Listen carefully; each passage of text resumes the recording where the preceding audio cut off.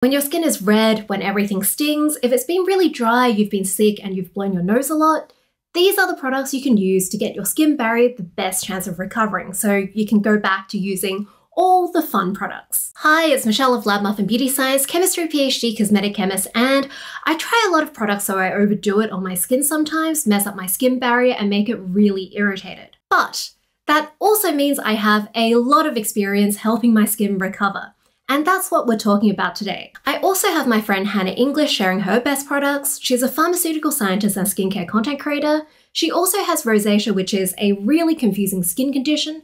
A lot of people don't even know that they have it. So we'll be talking a bit about that too. Let's start with active ingredients for irritated skin. I used to think that you couldn't use any active ingredients if your skin was really irritated because so many of the really evidence-based active ingredients like retinoids, exfoliants, and vitamin C, they're really irritating. It was actually you who made me realize this, which is why I got you in this video. What is your approach to using actives on irritated skin? I try to think about it like, does this ingredient give back to my skin or does it take from it? What are some of your favorites for calming down irritated skin and supporting your skin barrier?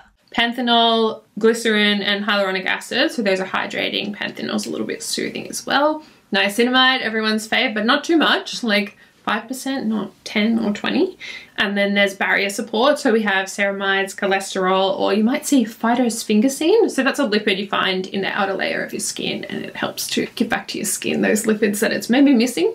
Then we have soothing ingredients. So my faves are definitely oat and also centella, so cica, madecassoside, and copper peptide. So moving on to specific products. I don't know if I told you this, but your serum actually made me realize how there were lots of actives for irritated skin because I used your serum and it was lovely on my skin, and then I looked at the ingredients list and there was so much stuff in there. So side note, I did not invite Hannah onto this video because she's my friend and I wanted to plug her serum. We are going to talk about other products, but this was like a revelation to me. So this serum is water-based, and most of the time water-based serums really sting when my skin barrier is compromised, and this did not. It just felt so lovely. So my mind was blown. I feel like the oat is doing a lot of the lifting there. My skin was stressed out while we were working on it, so it was good for me to test, but what I wanted was something that would feel calming on contact. I definitely did feel like there was a gap. There was not much you could get, especially in Australia, that would hydrate, calm, and support your barrier, that didn't feel like thick and balmy. I really love how lightweight it is and how well it layers, and like just the fact that there's nothing like this on the market.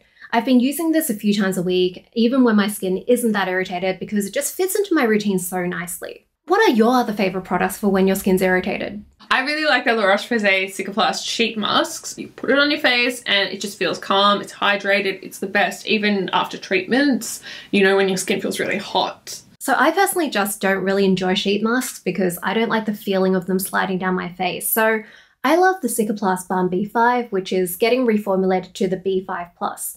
I picked that one up in Europe and so far it seems to be pretty similar on my skin, maybe a little bit lighter, but I have heard different things from other people. A lot of people have told me that they really like the Cicaplast serum as well, but I haven't tried that enough to really say yet. There are a lot of other centella products that are formulated for this sort of skin recovery phase as well, from brands like Bioderma, and there's quite a few in K-Beauty too. I quite like Neod's copper peptide, but the lipid, which is a sort of gel, it's great because it's sort of a one and done PM routine. Beauty Bay make this moisturizer that's oat. It's called Thirst Class. It's kind of a bit richer, so I would use it in winter. Yeah, I think oat is just really underrated.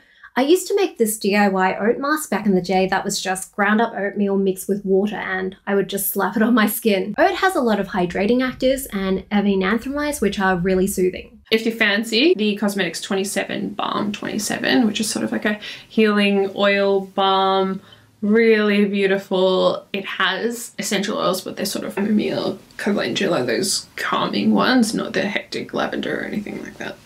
Laneige Cream Skin, beautiful, doesn't have many ingredients. I really love that one too. It's really lightweight and less ingredients just cuts down that chance of skin reactions. Along the same lines with less ingredients but a bit heavier, there's also Vaseline and Aquaphor, which is mostly just petroleum jelly, And they're water-free, so there's like a lot less chance of stinging. There's also CeraVe Healing Ointment and the QV Sting-Free Ointment, which is like the Australian version of that, and they both have ceramides in them too. I also really like using face oils when I have that compromised skin barrier because of the lack of water. It just doesn't tend to sting as much. The Paula's Choice Advanced Replenishing Toner, I feel like reminds me of Laneige Cream Skin, only it's packed with antioxidants as well, so it can almost be your AM serum if you want a bunch of antioxidants. I quite like my LED mask as well. So I have one that's red and near infrared.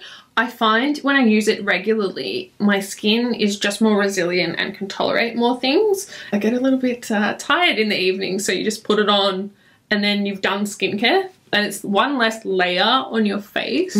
I mentioned before that you have to avoid retinoids, exfoliants, and vitamin C, but there are gentler versions of those, so what is your policy on using these when your skin's irritated? It really depends for me on how irritated my skin is, but I do have some gentler versions of my actives. The La Roche-Posay C10 is an example. That one has 10% vitamin C, but also their neurosensine peptide and a bit of salicylic acid. So I have literally never had an issue with that product, and I have issues with vitamin C. And if I wanted a retinoid, the Kiehl's microdose, it's enough to have an effect, but it's not enough to cause any issues, so that's also a perfect beginner retinoid in general, and it has ceramides to replenish your skin as it works. I also really like using derivatives of vitamin C and A when my skin's irritated because while there is less evidence for them working, they are a lot gentler, which I guess could be because they're not working as well, but it is like a nice fallback option. My favorite less irritating derivatives for vitamin C are ascorbyl glucoside,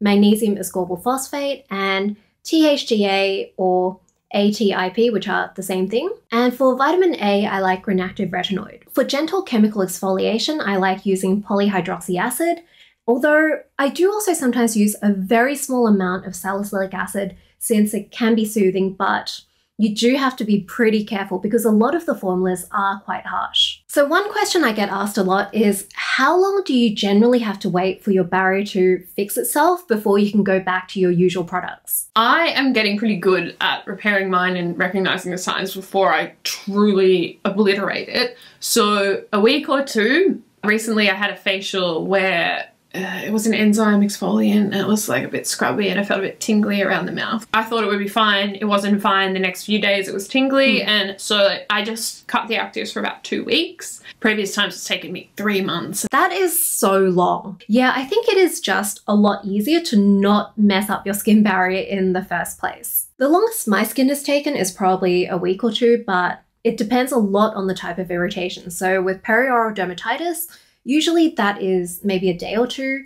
If my nose is peeling off after a cold, then that will usually be over a week. Now with cleansers, which ones do you like for irritated skin? I like to use fragrance-free cleansers, and it's because if your barrier is a little bit compromised, then things get in further, and so they wouldn't normally irritate you, but they can. I like Avène Extremely Gentle Cleanser. I like Biologique Recherche Layu. That is the one that's for oily skin, but it's a cream. And I like a really soft washcloth, so like that really flammable, fluffy polyester. I also like fragrance-free cleansers when my skin's irritated. Some of my favorites are from Geek and Gorgeous, Hada Labo, and Bondi Sands. All of those don't really strip skin, and like you said, they have moisturizing ingredients that give back to the skin. I also really like using Bioderma micellar water with soft reusable cotton rounds. The Bioderma was specifically designed and tested for sensitive skin, and reusable cotton rounds are just really soft. Now, we are Australian, so of course we have to talk about sun protection.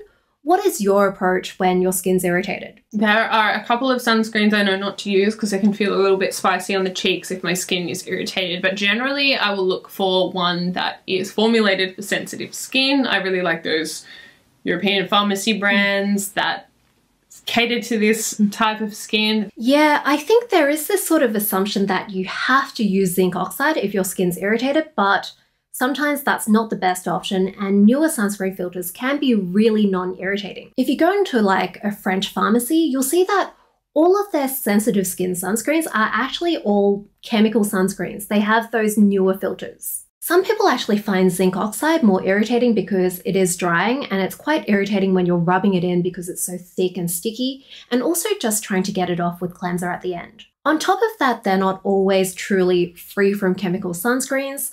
I've talked about this before, but there are these SPF boosters that are in a lot of mineral sunscreens, and they have almost identical properties to a lot of properly approved chemical sunscreens. I've actually talked to quite a few people now who have told me that they react to some mineral sunscreens and not others, and then they checked and they saw that the ones that they do react to have butyl salicylate. What other tips and tricks do you have for irritated skin? I think a lot of people don't know that your skin, it exfoliates itself, right? It's called desquamation, and it does that better when it is adequately hydrated. So I would always try to hydrate my skin before I try to exfoliate it if it's flaking or something like that, and you might find that the flakes take care of themselves that way. I also really like doing several layers of one toner. Putting several layers of one product on is better than putting 4 or 5 different products, right? Less opportunity to upset your skin, freak it out. I also find that with flaky skin, if I have to get rid of them before putting on makeup, then I will wet my skin and use a peeling gel very, very carefully and just buff in tiny circles, and that seems to do the least damage. But that is like a really emergency sort of thing. I wouldn't recommend doing that regularly when your skin is compromised because the hydration technique is just so much safer. You also gave me some really good tips for perioral dermatitis, which is a newer issue for me. It's a red rash that comes up around your mouth and near the sides of your nose, and it's been coming up more because of mask wearing. The extra humidity can lead to an impaired barrier and imbalanced microbes, and that can contribute to perioral dermatitis.